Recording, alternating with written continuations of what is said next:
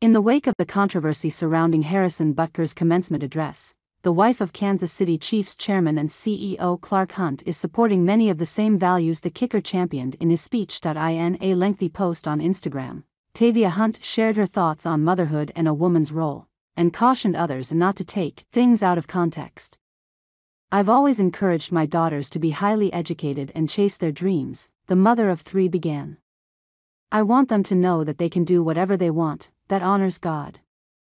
But I also want them to know that I believe finding a spouse who loves and honors you as or before himself and raising a family together is one of the greatest blessings this world has to offer."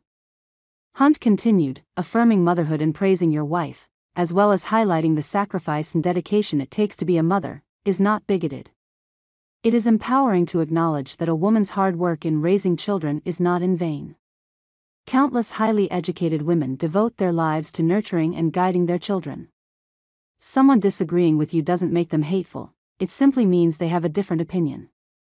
The Kansas native went on to suggest that her followers celebrate families, motherhood and fatherhood, and quoted a Bible verse. She concluded, "I also caution against taking things out of context." Sound bites overlaid with hateful comments are not what we want to model for our children or others. We need more dialogue and values, in this country, and less hate.